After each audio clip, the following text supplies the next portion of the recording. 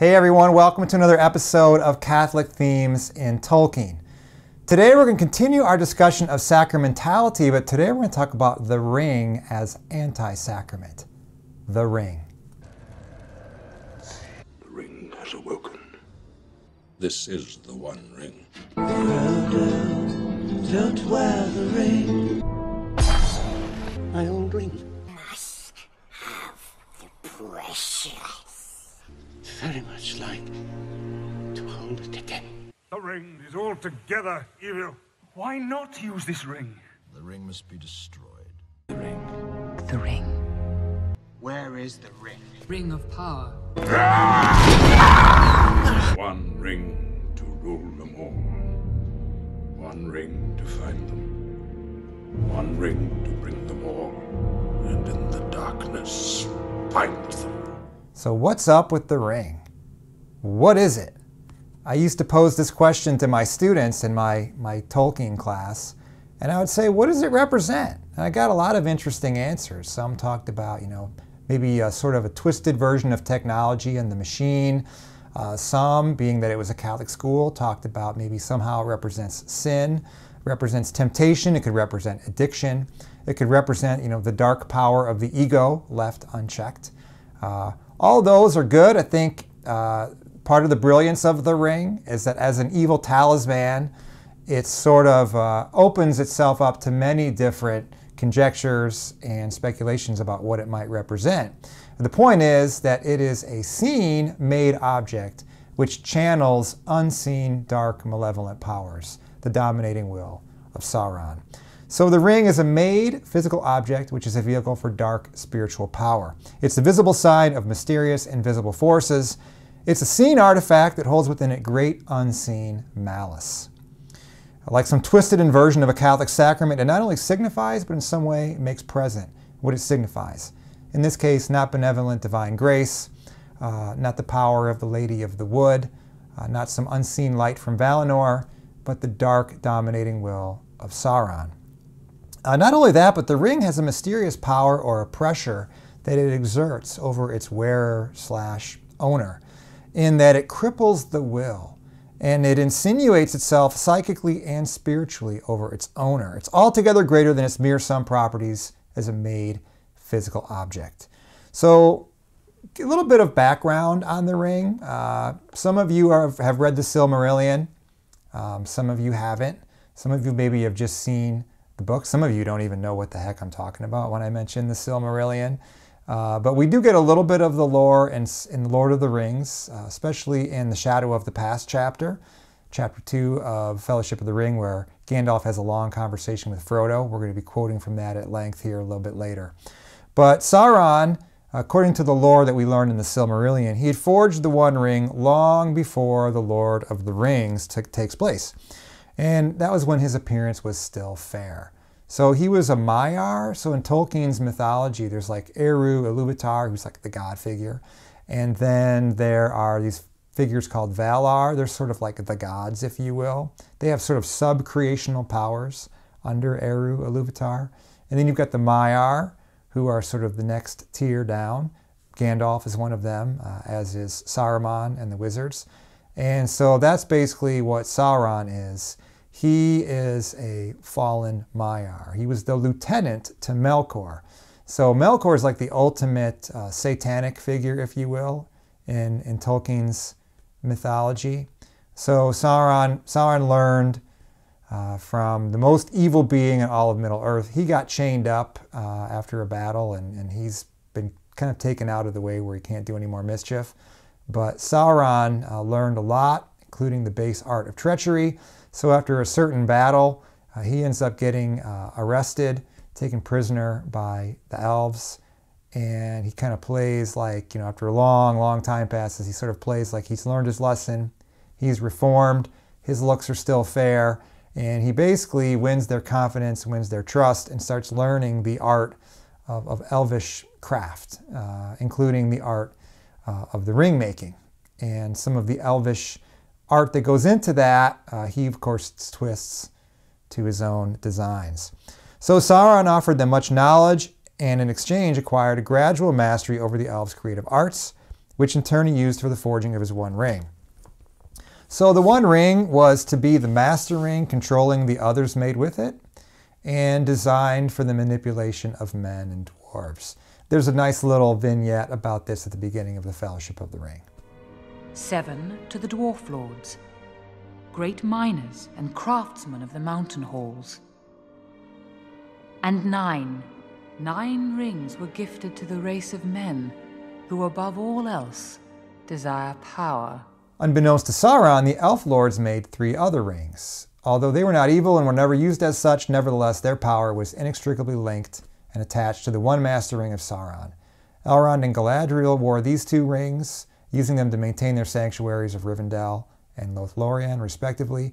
The third was given to Gandalf by the great elvish shipwright and watcher of the Grey Havens, Círdan. So the ring, as a literary device, follows kind of the same sacramental logic that we've seen in the objects that we discussed in the last video. However, it represents, as we said, the other side of the spiritual and moral coin. So the lembas bread, the athelas, the horns of Rohan, they embody and channel benevolent forces. The ring embodies the opposite. It's always ultimately a vehicle of malevolence, regardless of the motives behind its initial use. In the shadow of the past chapter, Chapter 2 of Fellowship of the Ring, is where we get a detailed explanation of the ring. It's given through Gandalf's conversation with Frodo. And the ring's unambiguously evil nature is made very clear. Gandalf says, "It is so powerful that in the end, it would utterly overcome anyone of mortal race who possessed it. It would possess him. It grants to its wearer not life or growth, but mere continuance, until at last every moment is a weariness. It has an unwholesome power that sets to work on its keeper at once. The ring looks after itself, and in the end, utterly devoured Gollum. So terrible is the ring that even Gandalf does not trust himself with it. And he vehemently refuses it when Frodo offers it to him. Elrond wants no part of it. Galadriel rejects it. There's no good use for the ring. Basically, only one real choice remains if you find yourself possessing the ring. Either lose it or lose yourself." From a Catholic perspective, Tolkien's fictional treatment of the ring kind of treads on difficult philosophical and doctrinal grounds, but it simultaneously shows his originality and creativity as a writer. So the traditional Catholic view of evil is that it's a no thing, it's a privation, it's an absence. God is creator, and he pronounces good all that he creates according to the creation account of Genesis. The serpent tempts Adam and Eve to misuse God's good creation and their own freedom by choosing that which was forbidden. The serpent is no equal to God. He is God's creature. The serpent makes nothing himself, but he manipulates people through deception into using God's good creation in perverse and in disordered ways. So evil derives from a choice in the will. It's of ethical and not metaphysical origin. So this is a very, very important point from the standpoint of Catholic philosophy and theology. There's a heresy called Gnosticism, an ancient heresy which seems to rear its head in almost every generation under different forms. Part of the Gnostic heresy involved a dualistic worldview which vigorously asserted that the intellectual and the spiritual realm, the soul, if you will, was good, the material was bad. The Manichaeans were dualists, and this was the philosophy that St. Augustine had fallen into prior to his conversion. You can read a lot about his wrestling with this Manichaean Gnostic dualist philosophy as he talks about his path to his conversion in his famous book, The Confessions. So Gnosticism was considered among the first heresies, and it was labeled as such, and it was vigorously opposed by many of the influential early church fathers and pretty much every doctrinal pronouncement of the church since. Even Pope Francis, in his document on holiness, talks about the ancient heresy of Gnosticism and how that rears its ugly head today. From this perspective of the Gnostic dualism, in real life, there can be no such thing as an anti-sacrament. So strictly speaking, objects in reality, they can be grossly misused and perverted, but inasmuch as they exist, inasmuch as they share in being, inasmuch as they have reality, they maintain some core fundamental goodness, however distorted. So there might be an object that's, intentionally set apart for evil use, like like a Nazi concentration camp. There might be an object that is maybe a diabolical curse or a hex is put on it. But as far as the ring is a one-sided vehicle for darkness and evil, a corresponding example in reality does not readily come to mind. So the cool thing about fiction is you have this ambiguity that you can work with. Again, we said in the previous video that literature deals in ambiguities and life is filled with ambiguities. So there's some creative freedom to develop and explore issues that would not be possible, say, in an essay or in a work of theology. So Tolkien uses the medium of fairy story to really explore in a very intriguing way this idea of what I'm going to call an anti-sacrament. So sometimes, in fiction, you can create things that don't really exist, but just because they're not real doesn't mean they're not true. So for instance, we've never known the ideal just king like Aragorn. There's been some good kings. Of course, Jesus is the King of Kings. We'll leave him aside because he's also divine. He's the savior of the world. But so when we think about Aragorn, the cynic might say, well, there's no such thing as Aragorn. Come on, the guy is just too good. Earthly kings aren't that good. Well, that's true. But as a sort of an archetypal figure, even though he might not be real, he's true. Even though we've never really maybe visited an idyllic, sort of, self-sustaining agrarian place like the Shire, a delightful place where people, garden their own food, where they eat 6 meals a day, and there's very little crime, and they live off the land, and they're comfortable with their little hobbit holes, and the greatest delight in their life is smoking pipe weed and enjoying a good fireworks display. Well, we probably have never seen a place exactly like that. So in that regard, the Shire is not real, but it's true. Anybody who enters Middle-earth can kind of feel the sense that, like, yes, there's something profoundly true here. And even though there might not be an actual Shire in real life, there's something that our heart recognizes profoundly true. So I would argue that the ring plays a similar role. While no rings of power exist in real life, there are resemblances enough to render it a convincingly resonant symbol. So I'm going to turn to Tom Shippey again. You've heard me quote him a lot. I call him the Gandalf of Tolkien scholars. He discusses the issue of the ring with great insight. He first describes the 3 assertions about the ring which Gandalf makes, which are so utterly essential that, quote, the whole point of the story collapses if they are not accepted. And so these are as follows. Number 1, the ring is immensely powerful in any hands. Number 2, the ring turns everything to evil, including its wearer. No one can be trusted to use it. There are no right hands, and all good purposes will turn bad if reached through the ring. This is something that Faramir recognized and Boromir did not, as we heard in the speech of Faramir that we quoted at length in the Unlooked For Friend section. And number 3, the ring cannot simply be left unused, set aside, etc. It has to be destroyed, and this at its place of origin, the fires of Mount Doom. These assertions determine the story, says Shippey. In effect, they set up the background for the narrative to unfold as the mythological anti-quest. So Shippey then points out that while cynical critics have managed to find fault with just about everything in The Lord of the Rings, he says, no one, to my knowledge, has ever quibbled with what Gandalf says about the ring. It is far too plausible and too recognizable. It would not have been so before the many bitter experiences of the 20th century. So he speaks of the ambiguity of the ring amidst his insightful discussion concerning the themes of evil as absence and evil as presence. And so this is where we get to the kind of thorny philosophical and theological ground as far as from the Catholic perspective. Because again, for Catholics, evil is absence, it's not presence. But with the ring, there is an element of both. There's definitely evil as absence, but there's also evil as presence. So Shippey likens the ring to addiction and refers to it as a psychic amplifier, which would be evil as absence, which feeds off the inevitable subjective flaws and faults of its owner. Yet he acknowledges that if such were merely the case, then it might only need to be set aside and not entirely destroyed. Conversely, if its evil were merely external and objective, which would be evil as presence, then wise characters like Gandalf or Galadriel, for example, could take it to be destroyed, and they would only have enemies to contend with, not themselves.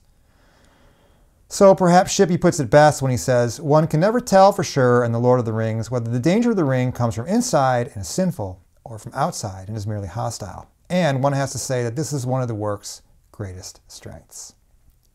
So again, fiction, like life, deals in ambiguities, and as such, it's an especially effective artistic tool, as it can evoke and uncover subtle truths in a way that doctrine alone never could.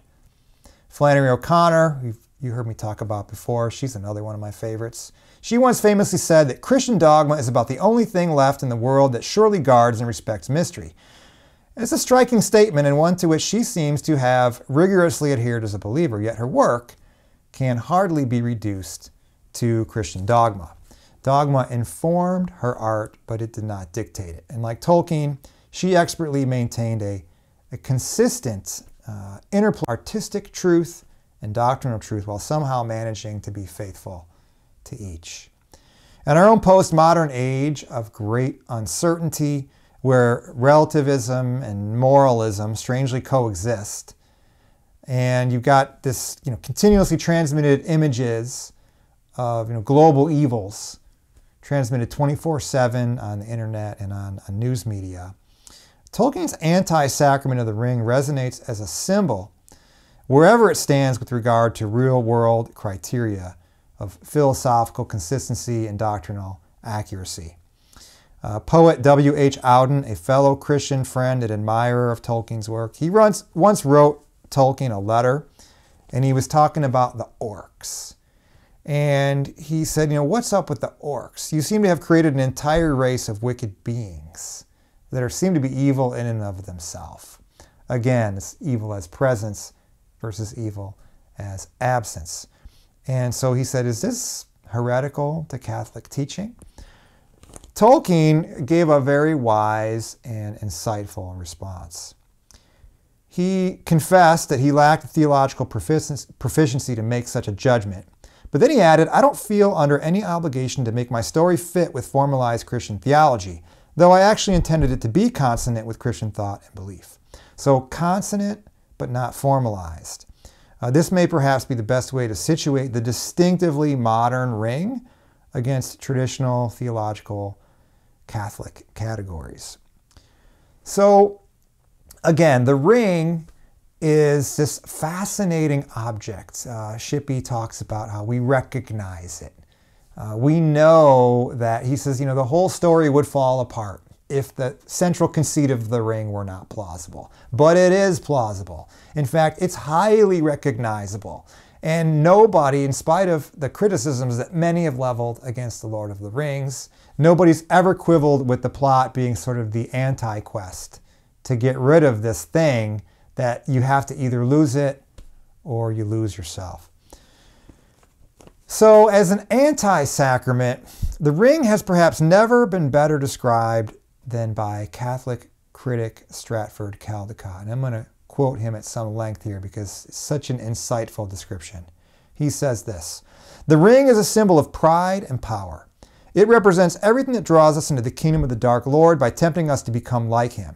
Its circular shape is that of the will closed in upon itself. Its empty center suggests the void into which we thrust ourselves by using the ring. The invisibility with which it cloaks the wearer at the same time severs our normal relationships with those around us. We all have such a ring. It forms the foundations of our own dark tower, namely the ego, the false self. Our quest, like Frodo's and Sam's, is to renounce the ring and be rid of the hold that it has over us, ultimately on the road that only Christ has traveled fully to the end. Well said, Dr. Caldecott. Thank you. Couldn't have said it better myself, so I think I'll give you the last word with regard to the ring. So with regards to our discussion of sacramentality, of which this is the third installment and final installment before we move on to some other things, I just want to wrap it up with a few closing comments. In a cultural climate today of materialism, of positivism, where reality is often reduced to what is visible and what is measurable, Tolkien's sacramentality is an artful departure from the norm. Thoughtful and open readers recognize the Middle Earth, a world in which some sort of faith seems to be everywhere without a visible source, like light from an invisible lamp. Amid the increasingly closed world of materialism, secularism, curiosity awakens when this light coming from an invisible lamp can somehow be seen illuminating the narrative. It's provocative. It might open up some new horizons, and it might maybe raise some questions. You know, if there's light from an invisible lamp, well, what is that invisible lamp? Does it exist? Where is it coming from? We've talked at great length about how I'm arguing that it's Tolkien's Catholic faith, Tolkien's belief in Jesus Christ, Tolkien's transcendent vision of the world, and this sacramental worldview whereby the material is the vehicle for the immaterial. So on the flip side, in a contemporary religious climate that veers more and more towards the spiritual and not religious, forms of religion seem more and more to be discarded, leaving the spiritual nowhere to land. Getting back to Tolkien's wine bottle metaphor that we talked about in the first of this series, Tolkien said that the church is kind of like the dusty old wine bottle. It might leave a lot to be desired based on its physical appearance, but for those who can draw old corks, there's still some good wine of gladness in that old bottle. But today we're living, I think, more and more in a world where people want to just discard the bottle because it does look old, it does look shabby, and it's kind of hard to believe that something so ignoble in appearance could be housing the wine of gladness. And few anymore seem to really want to even take the trouble to draw the old cork. So if the mystery, so to speak, if the divine or the spiritual or the invisible, whatever you want to call it, if it has nowhere to land, well, then it just kind of takes back off. It goes back into the ether. It goes back into the transcendent heavenly realm, and we never really encounter it if it can't be mediated somehow by the physical world. Once the bottle's gone, what holds the wine? It would seem in our day, the self and subjective religious experience. But in the end, this gets reduced to sentiment and feeling, and it ends with a religion with no point of contact. Reality no longer matters because the divine has forsaken it. There's only the self, or perhaps to put it more critically, the ego.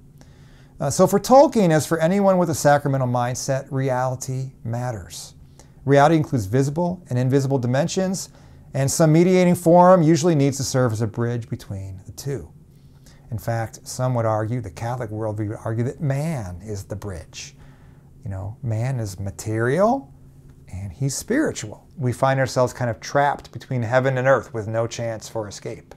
But thankfully, we believe in a God who entered into the fray, a God who took flesh so that we could see what God is like, and who implemented certain forms, whether the divine word of Scripture or the sacramental forms like the Eucharist and like baptism, etc. So there's some mediating form that is the bridge between the spiritual and the material. Middle-earth is a sub-created reality presented as a part of a greater reality. Its seen elements contain and mediate unseen elements. In Tolkien's hands, hobbits become heroes. A scruffy ranger becomes a king. Grains become lembas. Threads become elven cloaks. Horns become a summons to destiny. A neglected weed restores health to the dying. For the Catholic, the invisible arrives through the visible.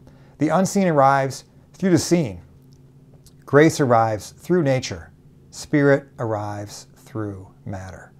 Mystery will always need a history, and the wine will always need a bottle. Blending of art and faith, Tolkien gave us both, one through the other. So that wraps up our sacramentality discussion. I hope this has been a little bit insightful for you. I hope at least you've enjoyed the plentiful references to Tolkien's letters and his literature.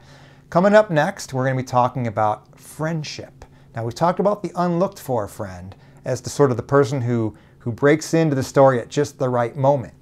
But now we're going to talk about the depths of true friendship, particularly Samwise Gamgee. So coming up, we're going to do a deep dive into Samwise Gamgee, particularly through the context of friendship. Thanks so much for tuning in. See you next time.